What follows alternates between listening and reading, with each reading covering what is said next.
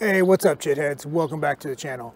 Today's video is going to be a little different. It's not going to be as edited as usual. It's not going to be that usual Dolby Atmos, theater quality video that I put out. This is going to be more informal. This is going to be riding to work on my new Eride Pro SS.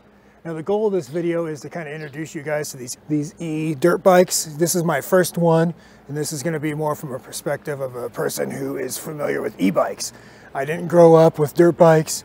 I don't have any friends named Riggs or Nuke. I don't drink Monster Energy drinks. I can't do a backflip on a motorcycle. So I feel like this will be more of an introduction to people that are curious to these, but aren't necessarily named Kyle. This is the Eride Pro SS. This is a 72 volt electric dirt bike. This is comparable to the Surons, but this one's a little faster. I'm gonna go ahead and steal Mr. Central Driver's entire format and ride to work with me. So guys, come on, let's ride to work with me, huh? Oh yeah, and I hear you barking, big dog. I actually have a full face helmet on order. It's gonna be delivered today. I live on a second story, so I have to drag this thing up and down the stairs. And I always have the battery outside of it. You can charge the battery, you can charge these with the battery inside, but unlike with e-bikes, these are kind of designed to charge with the battery outside of the bike. So you see this big cavern here is for the battery. This is where the massive 72 volt, 40 amp hour battery goes. It's a little bit awkward to put this thing in here because these cables are always kind of in the way. So you want to slide this down, plug in your power cables here, this cable here, and then there's a breaker down in here that you have to switch on so that the bike is ready to turn on at this point. Close this up, put the key in the ignition here, and then now the bike is on. There is a sensor on the kickstand, so as long as the kickstand's down, the throttle doesn't work. So I'm gonna go ahead and put on my gloves, and we're gonna get going. Now, there's two ride modes on this. There's Eco mode and Sport mode. Eco mode is limited to 28 miles an hour, which actually works out kind of perfect for riding around on normal streets because works out to be just about 25 miles an hour. So, and we're off. Now, depending on where you live, the ability to ride these around on the street is going to vary. Luckily and unluckily for me, I live in a town that has significantly worse problems to worry about than people riding around their dirt bikes. So I feel like as long as I'm not riding like a complete jerk, I don't really have much to worry about here.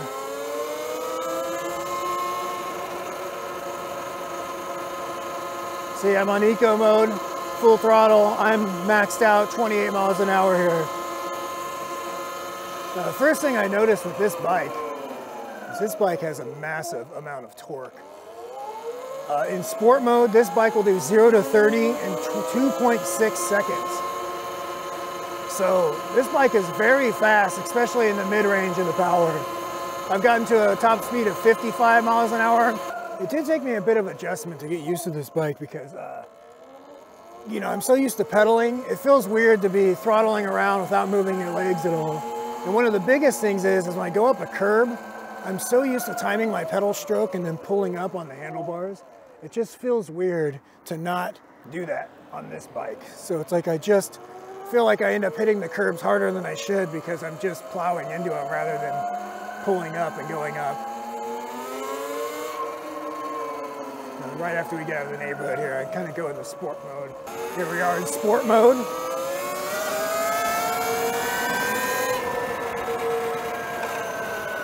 You can see this thing is very fast. The marketing is a bit different on these dirt bikes than it is on e-bikes. So I couldn't find the specs on the controller itself, but the motor is rated at, I think, 5,000 watts nominal and 12,000 watts peak. Yeah, you heard that right, 12,000 watts. That is crazy. So this bike is like way faster than a typical e-bike. That 40 amp hour battery, 72 volt, works out to be about 2,800 watt hours, which is kind of weird to me because that's like double the battery size on a wired bike, but somehow it can put out a peak of 12,000 watts.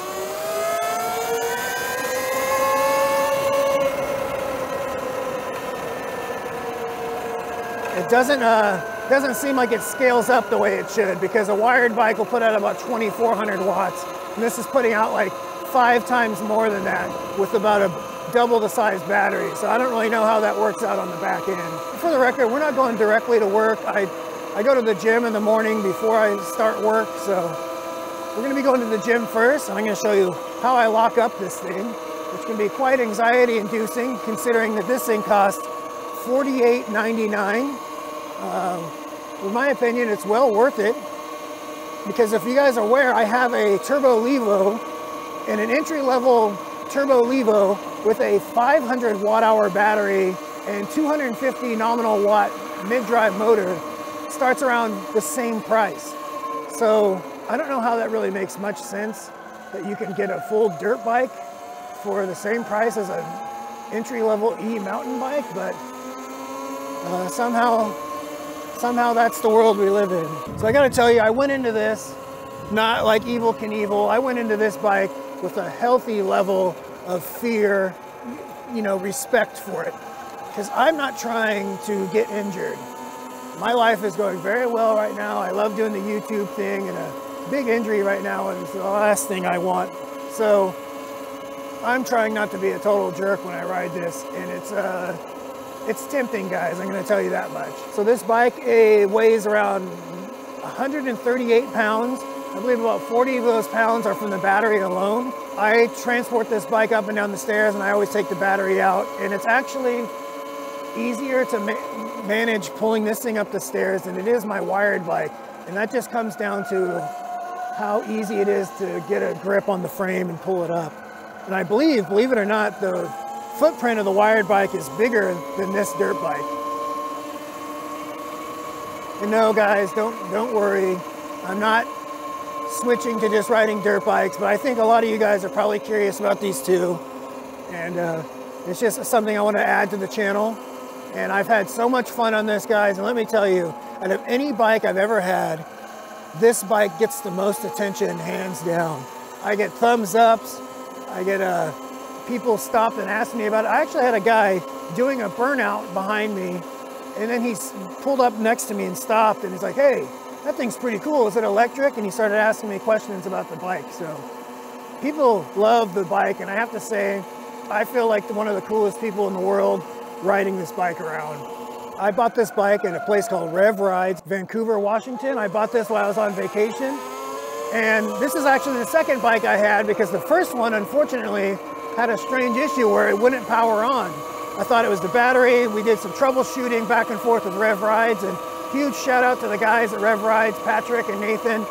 They helped me walk through it, and then I was talking to Eride technical support, and we wanted to start up a warranty ticket, and thank God I bought it at a dealer, because I was able to just go in there and swap this bike out for another one.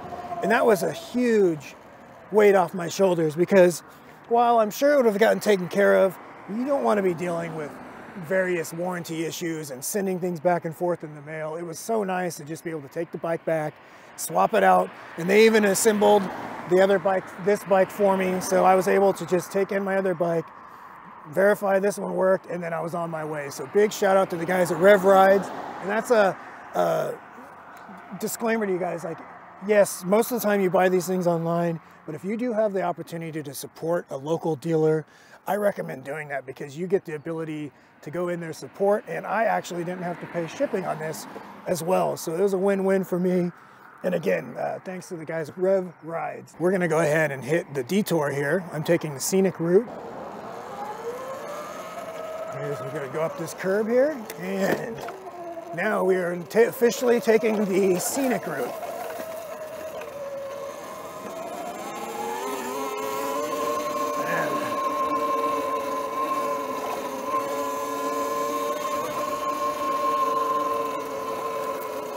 You know, I'm not like the Red Bull Rampage type guy. I'm not going to be taking crazy jumps on this thing or anything. But what I think these bikes are absolutely awesome for is just adventure bikes and going to explore. I think you could probably get 40 miles out of this thing without riding at full throttle the whole time. But I was able to get 20 miles. It was no problem. My typical ride to the gym is 12 miles round trip, and I get home around 72% on battery. So yeah, you get a decent amount of range out of these for sure.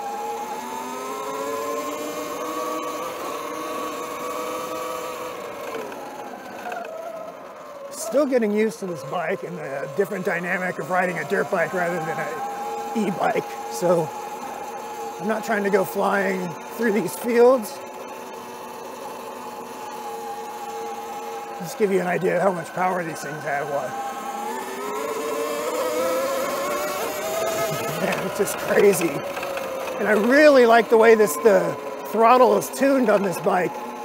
It's a nice linear pull. It makes it almost feel like a gas engine. Okay, hey guys, just put your burned out car anywhere you want. Right here is fine. Unfortunately, it's the reality of the town I live in now. There's actually somebody in my town who started a channel where all he does is fly drones over these empty fields and record all the goings on. And there's a bunch of empty fields in this town, and so many of them are pretty much used as places to strip stolen cars. Man, I'm sort of trying to concentrate. I haven't been through this field in a while, and it's kind of, the recent rain has changed it quite a bit. So yeah, you know, they dump all this trash. These are homeless encampments here, and they strip out a bunch of cars through here. Now we're onto a regular bike trail here. So, you know, I said, don't worry, big dog, I have a full face helmet on the way. Well, that made me a little side story here, is that one time I used to install DirecTV for a living, and I was in a bad neighborhood over by where I was in a bad neighborhood, and the homeowner I was working at, he called me, he said, hey, what's up, big dog? And man, that was like the best day of my life. I felt like I officially made it. It was like, man, I got nicknames now. I'm officially invited to the barbecue. So I did that whole job. I was on cloud nine. I was like, yeah, I'm big dog now. And then right when I was leaving, we signed the paperwork. One of his friends walks up, and what does he say? He says, hey, what's up, big dog? Oh, I can't tell you how devastating that was. You know, it's like if everyone's big dog, then no one's big dog. And it made me like question the validity of the whole nickname system. You know, how redundant are these nicknames?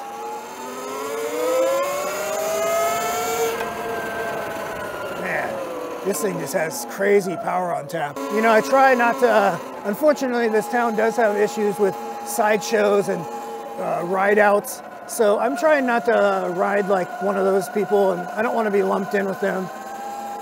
So that's my biggest worry with this, is that, you know, I just don't want to be lumped in with that crowd. And I do generally, you know, especially if I see any people on these trails, I definitely slow down. I'm not flying around with people around. But tell me, I'm going to tell you guys, it is definitely a temptation, I'll tell you that much.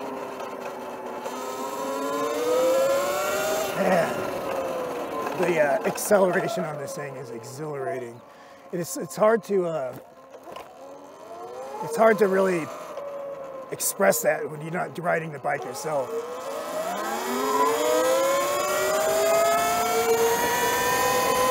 Man, this thing is super fast.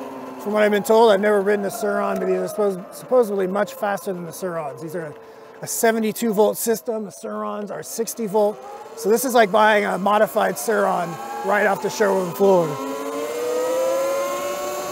I'm not a wheelie guy. I might try it at some point, but at this point, I'm definitely not ready to be trying wheelies. But I wanted to come up here because I'm going to jump off this curb. Oh man, that's like a cushion.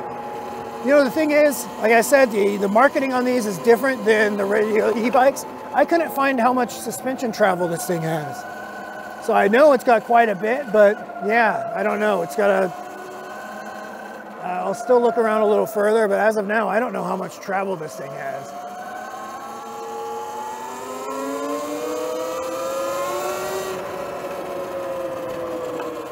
Man, this thing goes nice and stable. It's got 19-inch wheels, front and rear. They're staggered, so the rear wheel is fatter than the front wheel. See, we did all this riding so far. We're at 4.5 miles. I'm at 90%. Honestly, for me, at least as of right now, I don't really plan on doing any mods to this. I might do some aesthetic mods just to make mine stick out a little bit, but man, that reminds me, let me show you just how cool this bike looks. I mean, look at this thing. How cool is that? These things are just so awesome looking. I don't know, man. It's just, we live in such an awesome day and age where you can buy something like this and just ride it around. And it's nice because this thing doesn't make a ton of racket like a traditional dirt bike. So you can like ride this around without terrorizing your neighbors, or man, I don't know. I just really like this bike. It's so fun. So just give you an idea what you're gonna look like riding an Eride Pro SS. Guys, you don't need to check your prescription. This is not John Connor. This is Shoot the Chit here. This is my third time riding it in now. And I usually will drive my truck. I had a good streak of riding my e-bike for a while, but with the bad weather, I kind of stopped that, and now I'm just trying to get back in the routine. So now I'm doing it with this bike, which is nice because my truck gets about 14 miles a gallon on the city roads, so I'm gonna save myself some gas money and have fun in a way.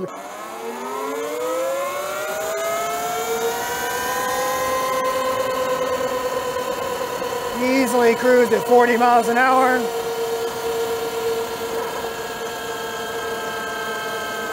This has regenerative braking here.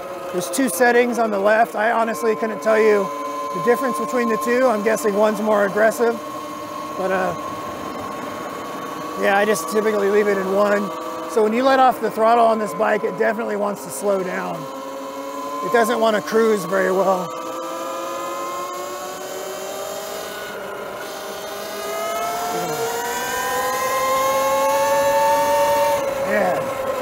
This bike is so fast. And for this form factor, I feel a 60 mile an hour top speed is plenty fast. I don't need to go 70 or 80 on a bike this size. So one thing I do notice, this bike is a little on the noisy side, and this has a belt drive, and then that converts into a chain drive. So the chain on this bike does make some noise. You can probably hear it in the video. It's like this nice whining noise, and every once in a while you hear some chain slap. So I guess the Talaria Stings are significantly quieter because they have gear drives, but I don't really care. It's kind of nice to hear this thing working. Now, we go back over here to the trails. Man, this bike is just like a childhood fantasy, guys. I can't tell you how cool it is. But in a way, it is sad because, you know, I'm 44 now. I just got this bike. I've been riding around the old neighborhood, and none of my friends live, most of my friends have moved away, so it's like, it reminds me of the good old days when when you used to ride your bike around and you'd stop at your friends' houses, but now, I kind of just ride this thing around with nowhere to go. So it's a bit bittersweet, at least in my situation, but I guess if you have friends, you could go ride by their houses. It doesn't apply to me. So I'm gonna try and demonstrate to you guys how much power this bike has by going up a hill I've used in e-bike videos. So here it is, guys. We're gonna be climbing up that hill right there. I'm gonna start out in eco mode. I'll do it from a dead stop. This is pretty steep. I don't know the grade because I'm not a nerd. But yeah, we're gonna go eco mode right now. Look at that. No problem. Let's switch over to sport mode. Yeah. We're accelerating up this super steep hill. Now, I can climb this on the e-bikes, but it's a struggle. I just wanted to demonstrate to you guys, like, this thing is crazy powerful. So this bike has a horn, which is nice, and it has this turbo button here. And what they told me at the shop was that you put it in turbo mode, it's a limited time feature. I think it works for like 15 seconds or so, which will give you additional top end speed. I've only tried turbo once, and I honestly couldn't tell you any difference at all. This bike has had a few revisions. This is the 2.0 version. I guess one of the revisions didn't even have the turbo mode. So this has a turbo mode, and I really have felt haven't really felt much desire to use it. This bike is plenty fast enough in sport where I don't find myself wanting more power. You can hear the regen going on. I can't imagine these things regen much of your battery. Which is why I don't necessarily think adding regen feature to e-bikes is going to be super useful. It's good for marketing, I guess, but I mean, what are you going to do? Add 1 or 2% to your range? I guess that's nice, but I just don't see it really honestly being that useful. Let's see how this does over these speed bumps here. Woo! Yeah, it just eats these things right up. When I was riding my e-bike to the gym, I would get out front and start locking it up. And I think people looked at me like, man, what is this guy riding a bike to the gym? He's kind of a loser. But you know what, guys? You pull up on your electric dirt bike, they think you're a bad, bad man. Let me show you how I lock this up. Quite the process. And I honestly kind of feel like Pee Wee Herman from Pee-wee's Playhouse, or Pee-wee's Big Adventure. So luckily for me,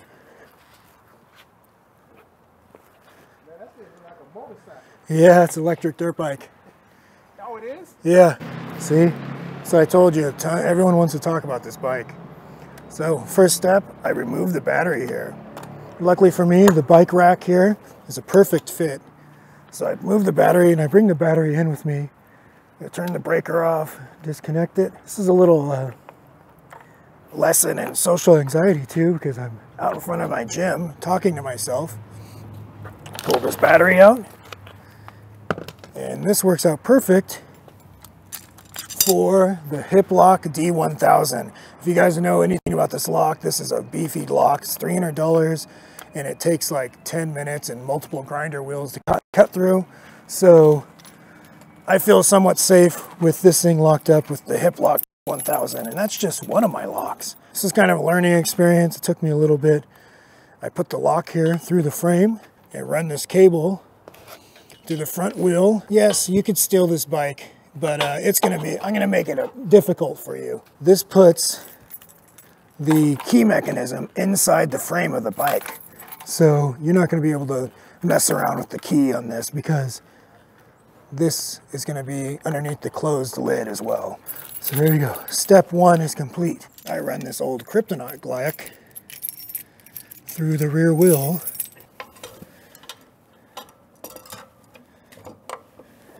I usually do this on the other side, guys, but I just wanted to demonstrate here. There we go. So I feel like we're locked up pretty good here. Rear wheel, frame, front wheel, and then this locks as well. And I bring the battery inside. All right, now we're ready to rock and roll. So you're at 89% battery, not bad. See ya. All right, guys, don't forget, like, comment, share, and subscribe, and we'll see you tomorrow. What, you guys don't say your YouTube outros in real life? Running a bit tight on time, so I'm gonna take a more direct route to work. We are gonna take a little bit of a detour.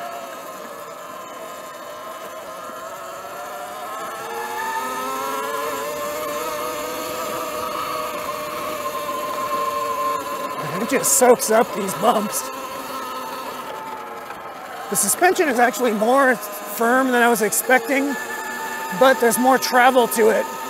It's firm, but you know, at the speed you hit things on a dirt bike compared to a regular bike, the suspension softens up the harder you hit things. So I expected it to be really soft, but it's actually not as soft as you'd think. We got a lot of rain recently, so these trails are nice and green. Like the vast majority of the year, these are all like really brown through here. I haven't gone on this section in quite a while. It's pretty bumpy. Okay, we're gonna do some hill climbing here. This is really steep. Dude, it's just absolutely no problem. That's crazy. Even on my Turbo Levo, I have to drop down all the way to the lowest gear and pump up the assist to get up that hill. And this cruised up to like nothing. Is this what your guys' commute to work looks like? It can if you get an Eride Pro SS, or an e-bike for that matter. And guys, keep in mind, these opinions are 100% unbiased. I don't have affiliate links for this bike. This is just my own thoughts. This bike is just straight up awesome. You do have to go into it, guys, with a healthy amount of respect. You can get injured very seriously on these things. So, and we're gonna be going down a really steep hill, guys, and I haven't done much hill on this thing, so I'm going to be doing it really carefully here. And, if you guys are familiar with this area, you know this is a very steep hill. Man, these brakes are something else. And keep in mind, the brakes on this bike are reversed, so front brake is on the right, rear brake is on the left. But guys, yeah, like I said, there's no affiliates for this bike. I bought this bike 100% out of my own money. I bought it with just 1 month of my YouTube revenue, which I'll show you here. So here's a fellow bike rider. Let's see if I get a courtesy wave. Oh, I got the finger wave. There they are. I get a wider range of reactions on this. You know, as long as I'm not going too fast, I feel most people are friendly, but I think other people look at me kind of like, what are you doing? You're a jerk. So, you know, you take the good with the bad, and it's all part of the unrestricted lifestyle, guys, so get used to it. Honestly, guys, I think Eride could have done a better job at naming their... I don't really like the way Eride. It doesn't really roll off the tongue. Woo! Big ruts, big ruts. All right, let's drop it in.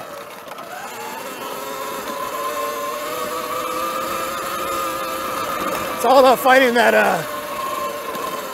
nice speed where the suspension kind of just floats over everything.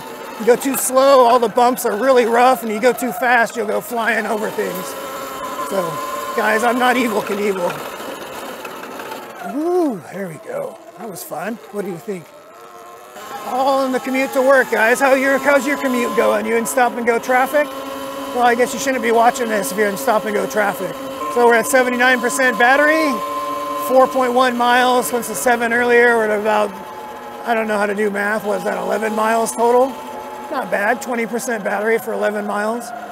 Granted, these things never wear down in a linear fashion. I was riding down this street yesterday, and a guy rode by, and he just slowed down, and he just kept giving me the thumbs up. I'm telling you guys, it's like a childhood dream. Always wanted a dirt bike. It's just never too late. And speed time.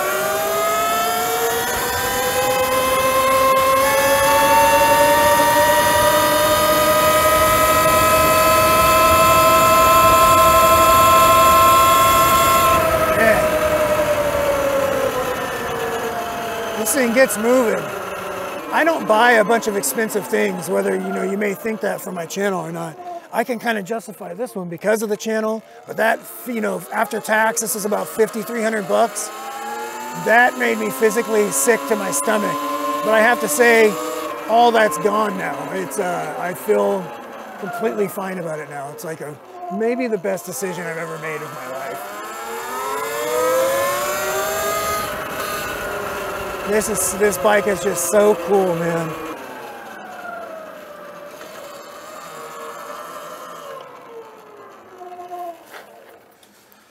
Oh, we're here just in time. Well, guys, we made it to work. I forgot to tell you, I work from home. I'm a YouTuber, guys. What if I told you my work was actually riding this bike to the gym in the morning? You know, you can't ask for a better job, guys. And I have to say, without being too corny, I absolutely love making these YouTube videos. And now that companies are sending me products to review, I have these moments where I'll be riding around, like I was riding around that Porto Max scooter from Hovsco, and I was just riding it around at night one night, and I was like, this is so cool. I get to just ride and test these things that I love already and make videos about it. So it's like, man, I am living the dream, and I don't want you guys to know that I 100% appreciate that, and I don't take it for granted. Whether you guys see it or not, making these videos is an absolute ton of work behind the scenes, and I want to let you guys know I appreciate it, and I love seeing your comments, and I love being a YouTuber. I refuse to call myself an influencer. But anyways, guys, that was my ride to work on the Eride Pro SS. I love this bike, and I will be riding the crap out of it. As of now, I got 91 miles on it. I've only been riding this thing for about 1 week now, so yeah. Thanks for watching the video. Don't forget to like, comment, share, and subscribe, and I will catch you in the next one. Peace. Why do they do that?